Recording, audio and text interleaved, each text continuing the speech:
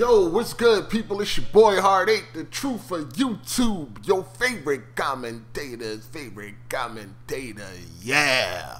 What's up, people? What's happening? You already know the deal. If you missed my last video, the link is down below in the description. Everything is in the description that you need to get familiar with. Also, make sure y'all check out Any Given Sunday podcast. That link will also be below. Check out SCD Key. Also, check out my Patreon. I know it's a lot of shit, man. It's a lot of shit, but get familiar. Other than that, man, I'm going to give y'all my first impressions of Spider-Man PS4. It is finally here after a long wait. 2 years to be exact and some change. We've been waiting a while. It's finally here, man, and we could not be more happier, man. I mean, we as in gamers.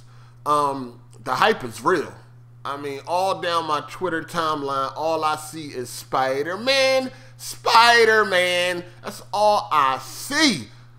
And I told y'all that Spider-Man is going to outsell God of War. Easy. And some of y'all doubted me. But when them numbers come out, we'll see how things go. Because I did not see this much hype for God of War. I did not. There was a lot of hype for God of War. There was a lot of hype for God of War. But this Spider-Man shit is on a whole nother level. It's on a whole nother level. Like, real talk. This shit is crazy. So, I'm going to give y'all my first impressions. I'm going to try to keep this spoiler free. In fact, I don't even want to even use any footage that might spoil things. I'll show y'all some old footage. I'll put up old footage of shit that y'all have already seen. Because we just talking about the first impressions right now. This is not a review. Please get that through your thick-ass skulls. I know you corporate slaves. Y'all like to take first impressions as reviews. This is not that. This is just a first impression. So, opinions are subject to change. You dig? I'm very early in the game. In fact, I believe like I might be so early in the game that I haven't seen anything that I haven't already seen yet. I think that Insomniac was showing a little bit too much leading up to the release of Spider-Man PS4. I mean, they were showing a little bit too much. Because right now, I feel like I haven't seen anything that I haven't already seen yet. Like, there's been no real big surprises yet. And I am early in the game. I could say I'm probably about an hour or so into the game. Maybe shorter. I'm not really sure. I didn't really get into it as much as I wanted yet. Because, you know, life. But I will be diving in this weekend. Pause. But first impressions. So right off the bat, we got to talk about the graphics, the downgrade, and was it downgraded and shit like that. And I know people want me to accept my L because the game wasn't downgraded and things like that. Listen, like I said before, the part that we were all speaking on was in fact downgraded, according to Digital Foundry and anybody that got some fucking eyeballs. But the overall game, probably not.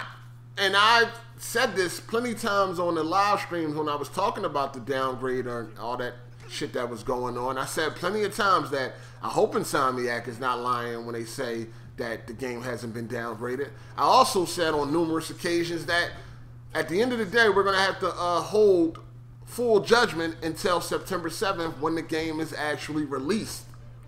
And also, I mean, people are so fucking silly. You, like, y'all think, like, people like me wanted the game to be downgraded. Like, we hoped the game was downgraded. No, y'all should know better than that. No, I did not want this game to be downgraded at all. You dig? But it's not downgraded. The game looks absolutely beautiful. It looks beautiful. Of course, there's some limitations due to the hardware. You know, I don't think there's any real-time shadows. There's no day-night cycle as far as, like, progressively as you're playing the game, the sun is moving and shadows are moving and all of that. Everything is pretty much baked in. We know the reflections are fake on the side of buildings. You can go to a building that got, like, glass and you can look at the reflection, then turn around, and what you see in the reflection is not what you see behind you.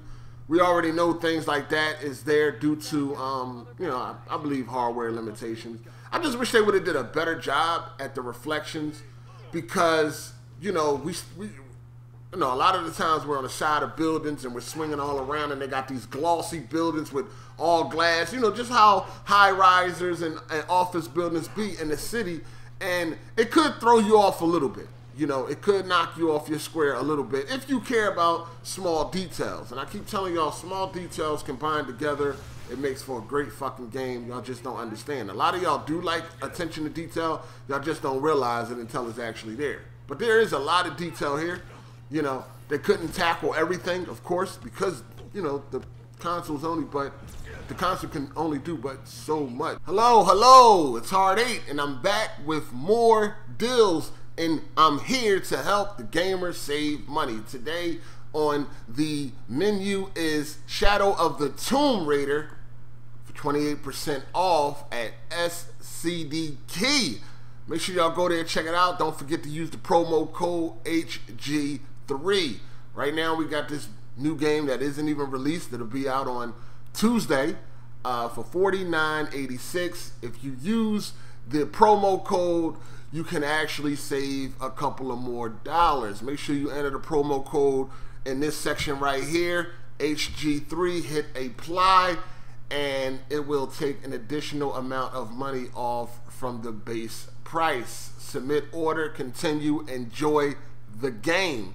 So make sure y'all go check out SCD Key. The link will be down below. The link to the game will also be down below, and all of the promo codes that you need for software and games. So make sure y'all check it out. Thank you. And maybe time constraints, and who knows how long it would have took to do a lot of this shit. Real-time reflections, I'm quite sure is could be very taxing on the hardware. Even though I think we didn't have real-time reflections in other games, but you know, it is what it is.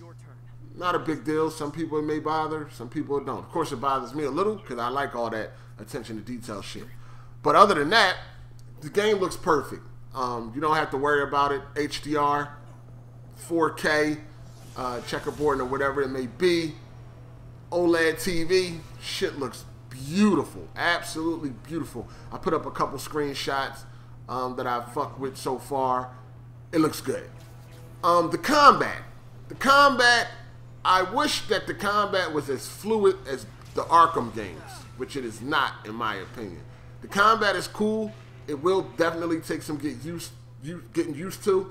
I kind of thought that it was going to be more on the level of Batman, the Arkham games. I feel like that combat is so much better than Spider-Man, and it's just more fluid, I guess you can say. And you know what? I don't know. I guess you could say Spider-Man combat is a little bit less casual, I guess you can say. You know what I mean? Like, with the Arkham games, you can pretty much get on cruise control with that combat. With Spider-Man, it's a little bit more, it'll have you fucking up a little bit more than it does on Batman. And I guess, you know, practice makes perfect or whatever. And that's just my opinion. So, you know, I definitely got to tighten up my combat skills when it comes to Spider-Man. I just feel like the Arkham games, it was a lot more fluid. And we already know that combat is some of the best in the Arkham games. But the Spider-Man combat is great too. I just don't think it's as good as the Arkham games, and that's cool. You know what I mean? That's fine. You know, on its own, it's still a great combat system. The best I've played in a Spider-Man game. You know what I mean? There's a lot of unlockables to go through. There's a lot of gadgets and stuff that you can equip. There's a lot going on in this game, man. And honestly, you definitely should play it. If you got a PS4, shit was dry until today. You got a PS4 Pro or PS4, whatever, Slim, whatever it is, shit was dry until the day. I don't see why you would skip this game unless you just completely don't like superhero games or you completely hate Spider-Man games or whatever the case may be. I don't understand why anybody would skip this game. There's a lot going on, a lot of suits, a lot of side missions, a lot of things for you to do, XP to earn, you can level up, you can craft new suits, new gadgets. There is a lot to do so far. So far, the story is very interesting. I love the destruction that's in this game. Just real quick, I was in a museum beating up some thugs, and I'm knocking them into, you know, displays and the glass and knocking shit over. Like, I love the destruction that's in the game. I really, really like that. I mean, you know, when I kick somebody and they fly back and they hit a display and that shit go crumbling to pieces and all that, I love shit like that. That's what I mean when I say attention to detail. I'm glad everything in the environment is not fucking static. You know what I mean? I'm glad if I knock you into that display case in the museum, that shit is gonna crumble to pieces. Like, I like shit like that. The only thing that bothers me, and this is also just a nitpick for me, is that the suit will not degrade over time. Like, the suit will not be ripped and torn. Now, the first suit you get, that actually gets torn up and all of that. When you get into a fight and you're getting thrown through walls and shit like that, it gets torn up and you need to change your suit. But once you get the default suit, the suit that everybody's seen with the white spider, as you progress through the game, that suit does not become damaged, dirty, and torn as they do in the Arkham games. And I think that's a really nice touch that should be there. Because, I mean, you're fighting, you're getting hit with grenades, and you're getting thrown through walls and shit like that. Your suit should be degrading based on that type of, fuck word I'm looking for. Based on that type of action, your suit should definitely be degrading. But it's okay. You know, I deal with it. I can't wait to finish playing the game. Got a PS4, you definitely should have this game. I don't see why not. Like I said, unless you hate Spider-Man, you hate superhero games, then okay, fuck it, go to something else. But if you like me, you love these type of games, it ain't no reason why you should not have this game. That's just my first impressions. This game is fucking awesome. Is it better than the Arkham games? So far, no, but I'm still early in the game. You know what I mean? It's great. It has an opportunity to be. What I played so far, I'm not disappointed or mad. I can't wait to play. I can't wait to finish playing. So I think to me it could possibly turn out to be better than the Arkham games or on the same level. But I think it's a place for both of these games. You dig? It's enough room for both of these games, man. But yeah, I can't wait to finish playing. You motherfuckers crazy if you skipping out on this Spider-Man and you got a PS4. I don't know what to tell you. It's good. So definitely check it out, man. It's just my first impressions, man. Not a review. Just telling y'all what I thought when I first fired it up. It's a lot going on in this game. It's a lot to take in. So enjoy. It's your boy Hard8, man. Make sure y'all check out the Patreon down below. If you like the video, y'all know what to do. I'm gone, man. I got more Spider-Man than to do. You dig? Deuces. Hey! Hey! New shoes on the Range Rover, good with mine. Yeah, motherfuckers act like I